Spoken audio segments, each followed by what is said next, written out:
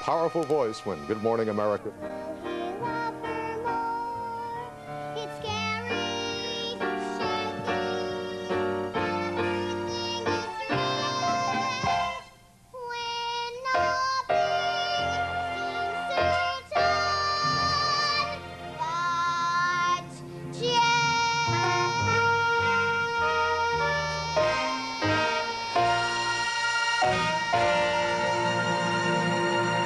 And in a few moments, Kathryn will sing her show-stopping song from Annie Warbucks. But right now, we have a chance to chat a bit. Hi, nice to meet you. Nice to meet you, too. Do you know what it means to be compared to Ethel Merman? Do you even know who she is?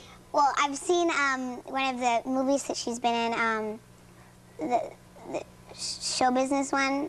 So you know that she had some voice, huh? Right. How did you get this role? Well, I was doing a production of Annie in Broken Arrow, Oklahoma, where I live, and I was the high school production, and I played Molly, and then I... One of the orphans, right? One of the orphans, right.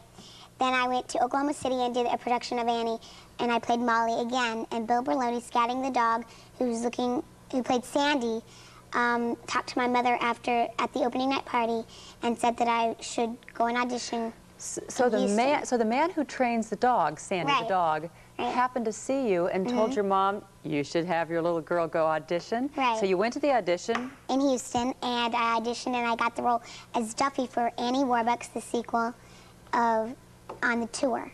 Isn't that something so exciting? And now you've moved here, right? Right.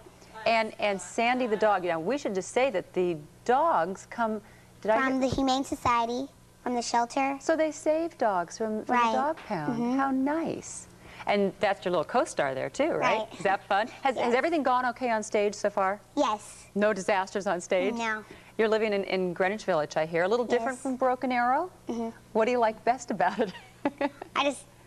New York is much different than Oklahoma. Yeah, I'd say so. Yeah. Do you miss your friends? I mean, this could go for a long time. I mean, this show could have a long run. Right. Do you miss your friends?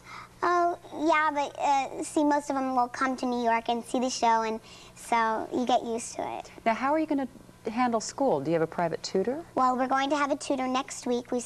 Oklahoma starts school next week, and it ends in May. So they're going to be faxing work back and forth to you and things? That old fax machine's going to save school. We'll have a tutor. All right. Now, do you want to grow up now and be in show business? First of all, when was the first time you were ever on stage, performing in front of people? Well, it was in 1992, 1991, and I, Well, by my recollections, that's about a year ago, right? Right. About 8 years, about 7, 8 years old. Now, do you want to do this when you grow up? Have you kind of gotten, this is really great? I love to sing, and I love acting. It's so much fun, and it's exciting. But I want to be an artist. I want to be all kinds of things. So. You want to be an artist, too? Can you draw? Can you draw like some of those cartoons and things that they show of Annie? Yeah? All right, well, hey, listen, you've got a lot of time to decide, but in the meantime, people can enjoy you in the show, Annie Warbucks, which is the sequel, but we're going to take a break for a commercial. And when we come back, we are going to... And now, accompanied by Keith Levinson, the musical director of Annie Warbucks, here's Kathryn Zaremba singing her showstopper, I Always Knew. I always knew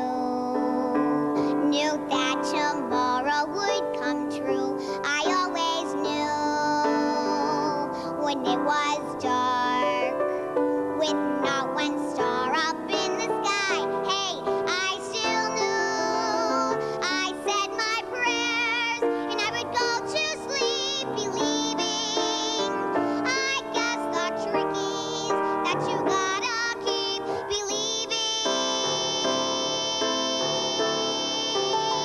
'Cause when you do, there